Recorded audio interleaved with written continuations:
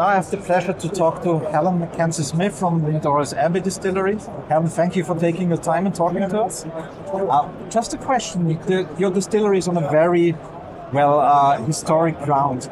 Was this a property you bought or was it a property you owned? My husband's grandfather bought it in about 1930. And we had no idea about the historical reference to whiskey. We knew that very many famous people had been to Lindores, William Wallace and Mary Queen of Scots and Edward I. We didn't know about the historical reference to whiskey. So, whose idea was it? Well, really, in a way, was Michael Jackson, the whiskey writer and beer writer.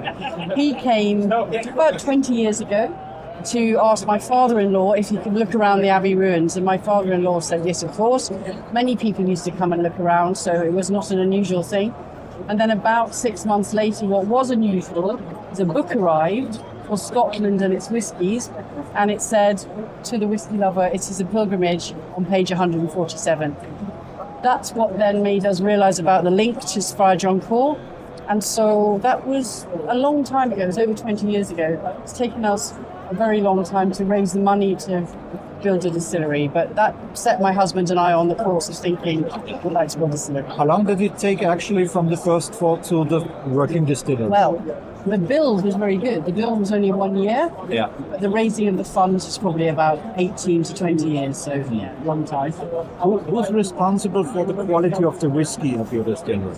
So can you see this lady here, Lorena? Yeah. She is our blender. Okay. And this gentleman, Gary, is our distiller. So between the two of them, they are really responsible for that. And yet now, for how long have you been producing whiskey by now? So 7 years. 7 years. So the oldest cask you have in your warehouses? It's about 6. So we were December 2017 was the very first cut, but we really didn't start to put into cask until early 2018.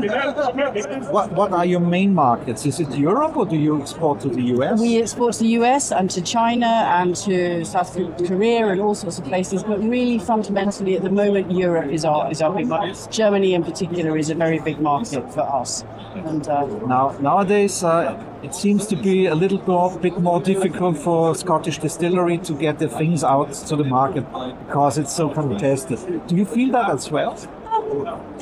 No, actually no. We have, I don't know whether I'm allowed to name drop here, but Trinius, who are our distributors, have been wonderful from the beginning and have always been very supportive, and you can see from the stand they built here, they're really, really good. And they spread the word in Germany very quickly, so touch wood, that's cardboard, touch wood, it's not been a difficult journey for us, and people that in Germany have embraced Lindores very much and spread the word. So So to somebody who hasn't tasted Lindores Abbey by now, yes, what would you suggest should be his first bottle or first dram to understand the distillery?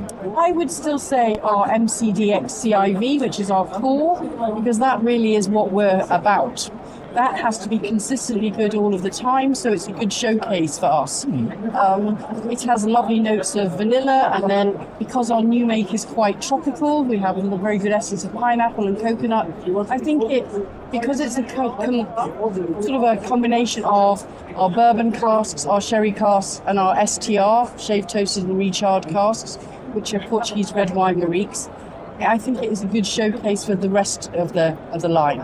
If your core isn't good, I think you should maybe stop. Thank you so much for your time. Have a nice day here in Nuremberg. Oh, not at all. Thank you so much.